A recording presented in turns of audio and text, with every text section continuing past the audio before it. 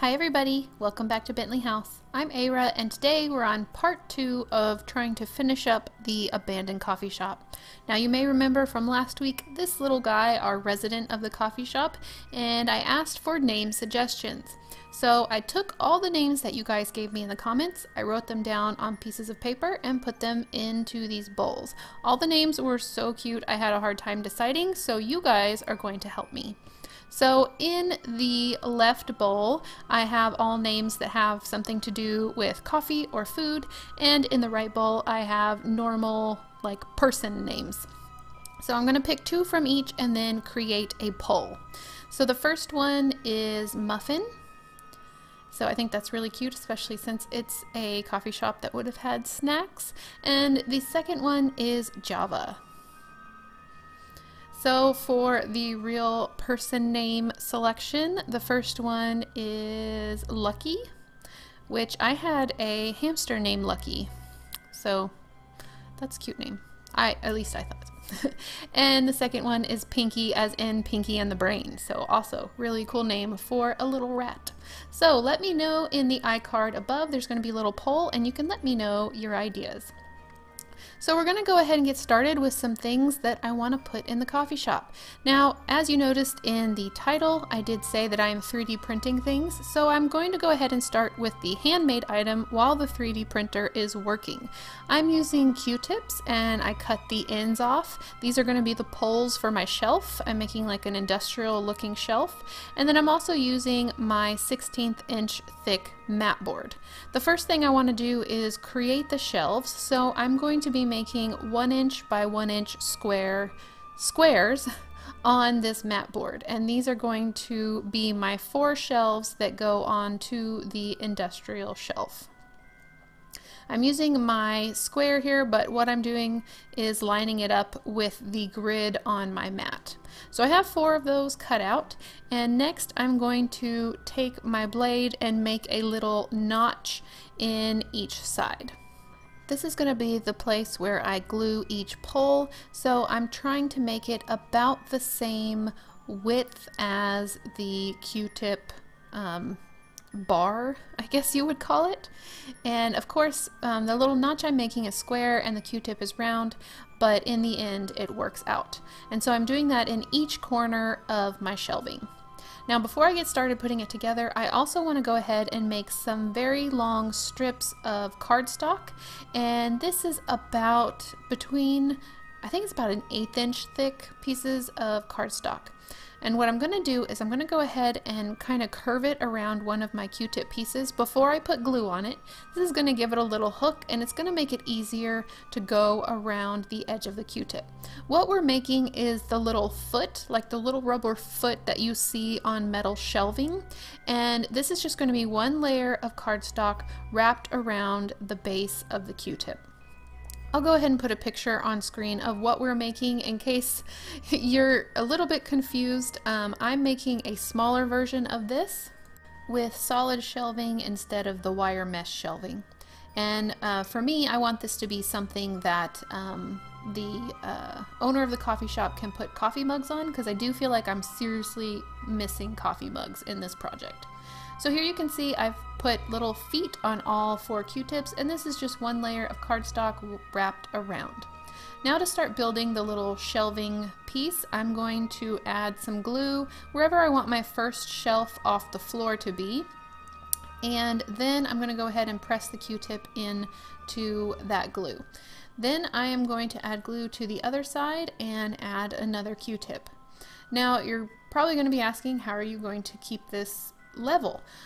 Well, I decided to go ahead and lay it down on my mat. That way I could have the little feet of the shelf on one line, and then I could kind of eyeball and make sure that the shelf unit was kind of lining up at the top.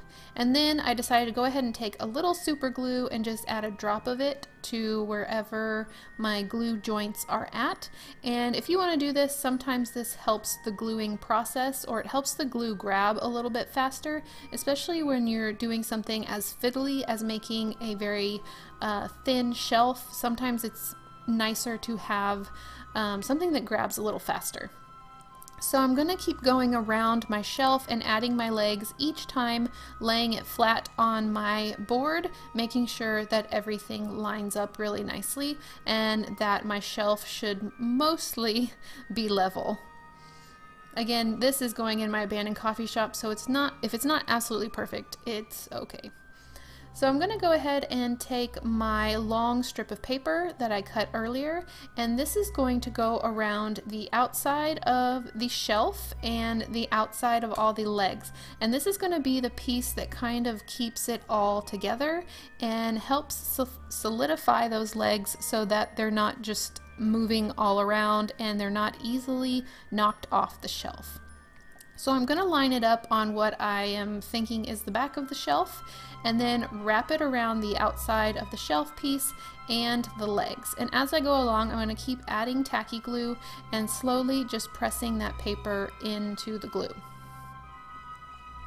Now this does give the shelf a little bit of a lip on the top of it, but I have seen shelving where it does have kind of a metal lip that goes all the way around, and so I think this still looks pretty realistic. And then I'm going to go ahead and overlap it a little bit on the back of the shelf and cut off any excess paper that I don't need. And there I have my first shelf with a bit of a lip, but it definitely secures those legs to the shelving piece. Now as I go along, I'm just going to keep adding shelves, keeping in mind that I want this piece to be somewhere where I can put mugs, so making sure that I have enough room in order to put the things on the shelf that I really want on there. I'm going to go ahead and add glue to all the little corner areas where the legs are going to fit into. And then I'm going to fit it down over my Q-tip pieces and just kind of eyeball where I want the shelf to be. Like I said, keeping in mind what you want to put on the shelf is very important. This is not as adjustable as real life metal shelving. And then again, I just lined it up on the mat on my desk to make sure everything was nice and square. And each time the process for making the shelf is the same, just add the paper that wraps around the Q-tips and the shelf. Now when I get 2 shelves in, I need to extend my Q-tips. Now if you're using wood dowels, you can get ones that are long enough to go the entire length of your shelf. I didn't have wood dowels or enough wood dowels that were the size that I wanted, so that's why I'm using Q-tips. Also, I didn't know if I wanted to bend the shelf, and you can bend Q-tips a little easier than wood dowels. So that's why I'm using Q-tips, but you can use a dowel rod for this. So now I'm going to be extending it by 1 more Q-tip, and so on one part of the new Q-tip, I'm adding super glue, and then I'm adding tacky glue on the old Q-tip, and when those are mixed together they grab really quickly, and so I didn't feel like I had to just hold it there forever letting the tacky glue grab hold. And then any extra, I just took a toothpick and kind of just flattened out any extra glue that was sticking out. So pretty quickly I have an extension onto my original Q-tip piece. Now I'm going to add some glue and then take one of those long strips of paper again and do just like we did the feet where it was 1 layer of cardstock, I'm going to do that again here, and it looks very realistic because if you have any of these metal shelving units, you know that you have to put the pieces together like this, and they often have little connector bits in the middle.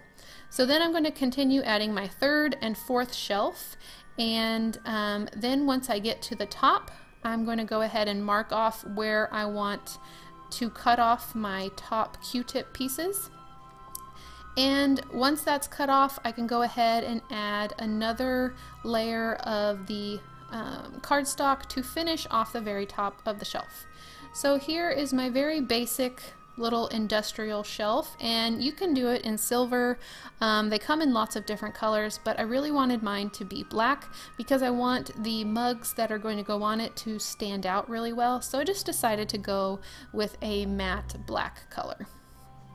So I'm just going to paint the whole thing in acrylic paint and let that dry really well. And then of course I'm going to have to age it. Now aging black is a little bit different than aging anything else, because if I put some watered down black or brown paint, you're not going to see it very well. So you have to use lighter colors. And so I'm using a little bit of gray, and I'm just going to dry brush it onto the black, and that gives it more of an old look, like it's been a little bit dusty. You can also add white. Now I'm going to put that aside, and I'm going to go ahead and grab my 3D prints. In the corner, I'm putting the location of the prints. I'm also going to put links to it in the description below to give credit to the designers of these. I have a mug and a like a little caution sign that goes on the floor, like a wet floor sign, and also a radio. And so you can go and check out these files if you have a 3D printer and print those for yourselves. Now, I don't think any of them were actually miniatures. I think I had to scale them down quite a bit. But if you do have a 3D printer, you can scale things fairly easily. It took me a little bit to figure it out, but it wasn't too hard. So when they come off the printer, at least my printer, they have these little leg looking things, and I just have to take a little snipper and cut those off, and they usually leave this little like bumpiness. It's kind of a necessary thing for the printer to work correctly. Believe me, I tried to do it without, and it did not work well, but the resin sands pretty well. And if you have questions about 3D printing, I do plan to do a video in the future about 3D printing, and I don't know a lot now, so I don't want to make a video until I know more and can give you more information. So for now, I'm just painting this sign yellow, and it does have some French warnings on the front. I want it to say wet floor, and so I have a plan for that, but I did like the little caution symbol in the center, so I'm taking some watered down black paint, and I'm making it very, very watery and just dripping it into the indented areas where there is a triangle and the little exclamation point. And I'm not worrying too much about paint getting on the surface because of course I am going to make this piece look very old.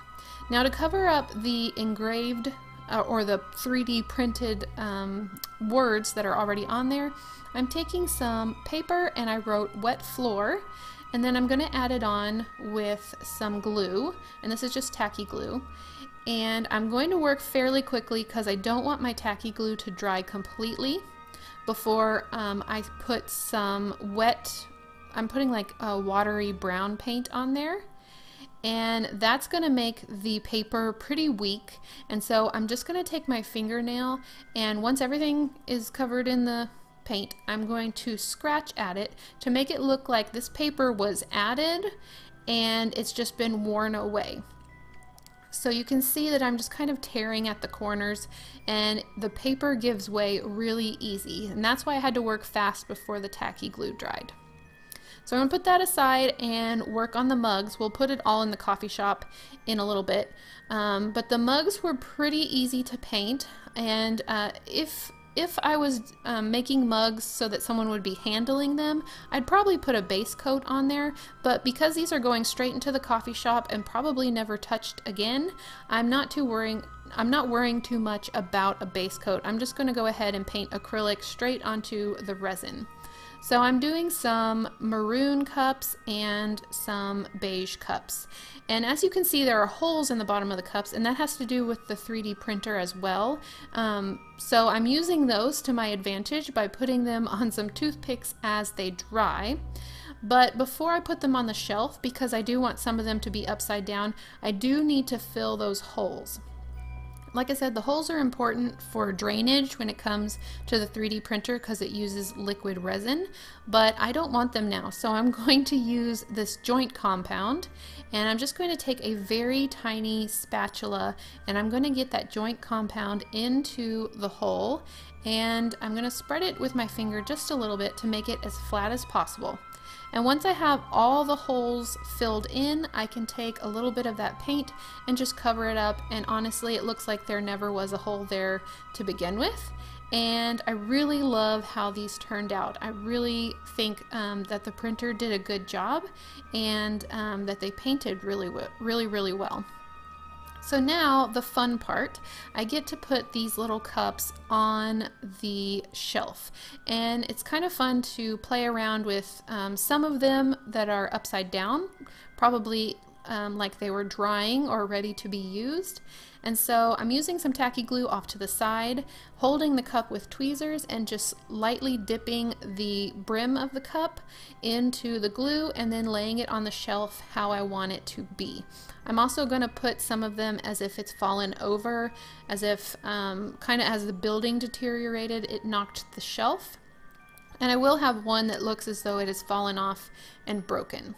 So this is how I ended up getting the cups onto the shelf, and of course I will be aging these guys. They're looking a little too nice, bright, and new on the shelf itself. And I still have some that I can put around the shop. So I'm going to put this one kind of near the food case so that it's easy for someone to grab. I'm going to put a couple over by the sink as if they're waiting to be washed. I'm also going to put one up on top of the coffee maker, so maybe someone who was working there put the cup up there and they weren't done with it. I'm putting one over by the pile of dishes, one on the counter, and then I'm going to put a couple over on the table as if someone left and they were not quite done with their coffee. And then of course one on the floor that I am going to break. Now, one thing I liked about this resin is that it kind of does break a little bit like porcelain would. If I use wire cutters, it will break it fairly easy. So I have one with a chip in the side and then one that has broken just completely in half.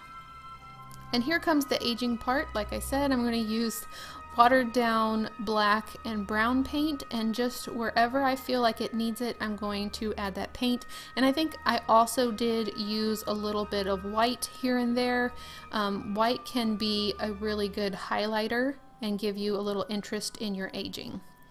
So now, because a lot of these cups are facing up, I need to go ahead and add resin because I want them to look as though the rainwater has been getting into them and creating kind of a gelatinous sludge, I guess. So I'm going to let the resin settle, and I'm doing a little bit at a time. I'm going to add resin and then cure it and then add more resin and then cure it because this resin can get hot and I don't want it to disshape. Is that the word? I don't want it to kind of melt my cup. That's why I'm doing it in layers. Now I'm adding a little bit of the greenery that I've been using all over the shop, and then I have this little pin that kind of looks like a little dandelion flower, and I held it in there with some pliers until the resin cured, and now I'm adding a tiny leaf. So it looks as though this little weed is growing out of the coffee cup. And then next to it I want to add just a little bit more of that green stuff as though it's growing up underneath this broken cup. So here's the two cups on the table. I'm going to do similar things to the other cups around the coffee shop. And if you want to see more on how I use that green stuff, the one where I do the ponds in the floor, you can go watch that video, and I go much slower and you can see more accurate ways that I do that. So now I'm going to be adding the wet floor sign to the wall, and I want to add a little hook. So I'm going to take a sewing pin and I bent it and then I popped the head off, and because everything is pretty much made out of paper, I used the pliers to push the pin into the wall, and so now I have the perfect little hook for my sign to hang on the wall, and I do go ahead and glue that in place.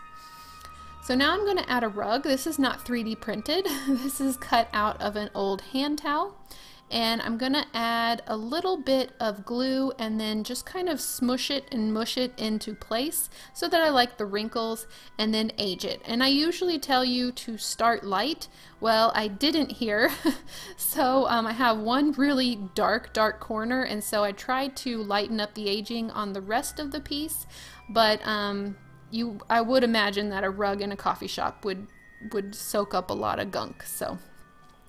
Next I'm going to work on the 3D printed radio, and it does a really good job of the details, so I was really excited about putting this guy together. I went ahead and painted the body a brown color, kind of to imitate wood or maybe fake wood, and I decided to do the little, I think it's like an Art Deco type design of the grate for the radio speaker. I did that in a dark gray and then added silver on top to give it a metallic look, and I did the same thing for the little knobs. And then I also painted a little piece of paper gray to go in this hole, and I'm not quite sure what it's for. Maybe it's for the radio dials, but I just went ahead and did it like a plain gray. And then for the speaker fabric, I just got this tan fabric, and I'm gonna glue the grate straight onto the fabric and cut it out, leaving a little extra on the sides.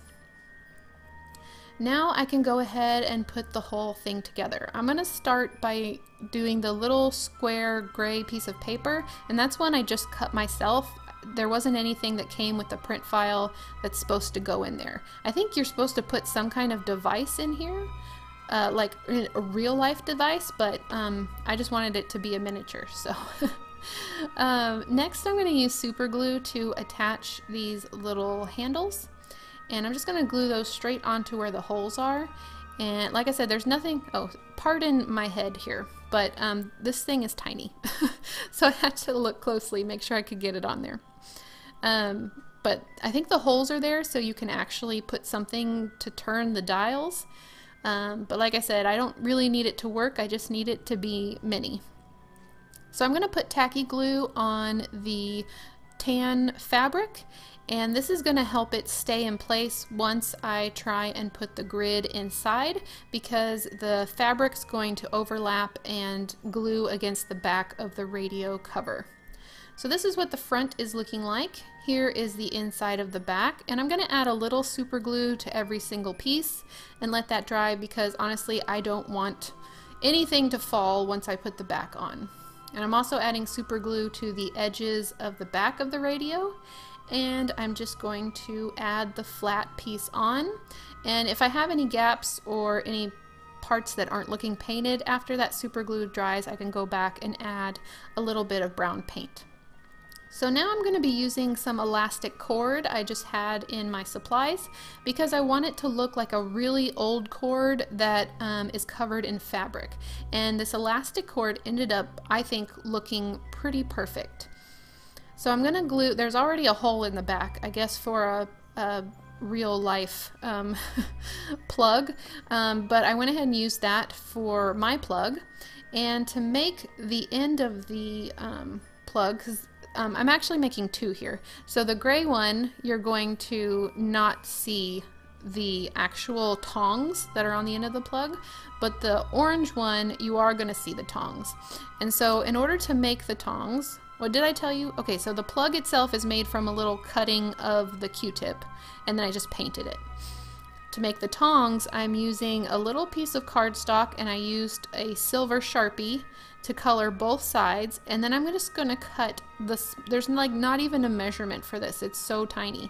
Just the tiniest rectangle pieces of paper that are silver.